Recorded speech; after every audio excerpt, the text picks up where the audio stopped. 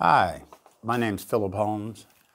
What I'd like to do is kind of give you a little background on myself as well as to help people understand the power of redemption and what the PLP organization means to me and so many other people.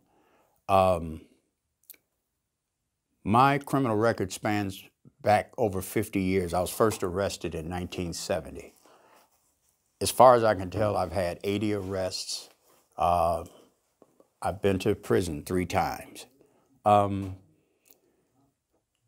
thing that attracted me to POP was the solidarity, the knowledge, the camaraderie, and all those things that most of us lacked, and the things that didn't give us structure in life.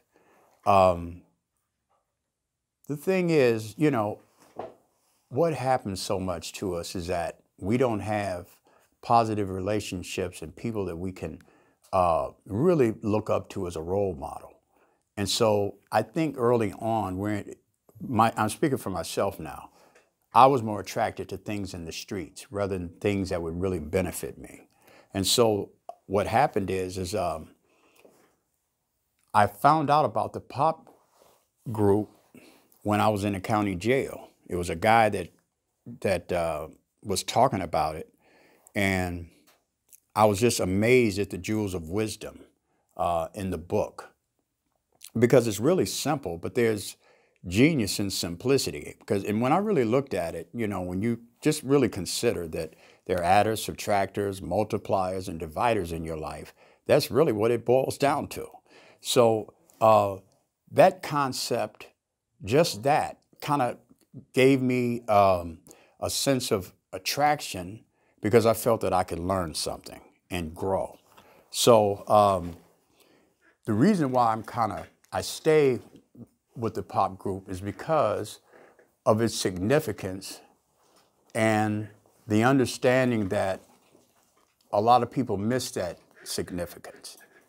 So what I'd like to do with my own purpose in life is to add to the group in any way I can, and understanding that I'm going to support POP. POP is going to support me. I really don't know where I would be without POP, to be honest with you, because it's something that I kind of look forward to, just getting rejuvenated week after week, learning a great deal of knowledge taught by my brother, Shane. Sometimes I don't know where he gets all this stuff from, but I want to grab a hold of some of that myself. God bless you and take care.